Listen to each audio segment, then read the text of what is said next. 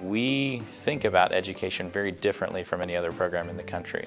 We think about education as a mix of hands-on, didactic or classroom education mixed with clinical experiences. So right now we're sitting in Baylor College of Medicine in what is the Orthotics and Prosthetics Laboratory.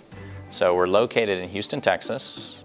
Baylor's a pretty remarkable place. It's one of the academic institutions that sits in the middle of the largest medical center in the world, which is made up of dozens of different entities that provide healthcare at the very highest level. This lab becomes your home for the first year of the program. So you'll spend between 35 and 40 hours a week here easily, every single week.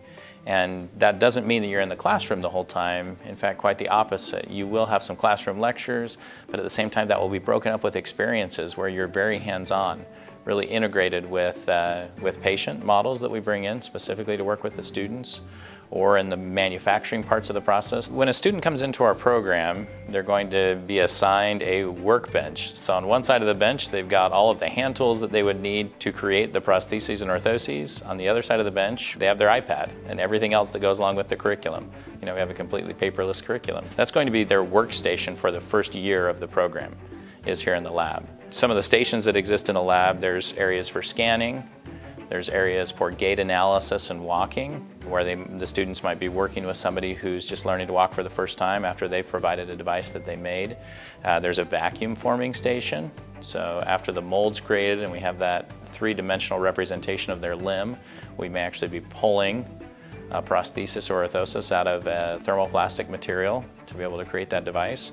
We have a 3D printer. And that's certainly a growing part of our profession, where we'll be working with 3D printing as a different means of manufacturing some of these devices. There's other stations where they're going to be working closely with faculty, just in the one-on-one teaching process, looking at how specific individuals present, looking at x-rays, or assembling different components and parts that will be used. They'll start the process by working with patients here in the laboratory setting, and then they are required, as part of the curriculum, to manufacture that device from start to finish.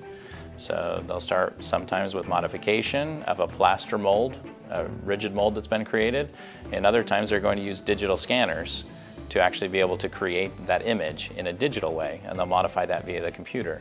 But from there, the process is similar. They're going to walk through the process of then utilizing those molds or those images to create new devices that will be then fit back on patients. So the lab is really designed to make that as efficient and as effective for students as possible. Students come in with a variety of different backgrounds, but once they come into the lab, everything is specifically about training them to be the best orthotist or prosthetist that they can be.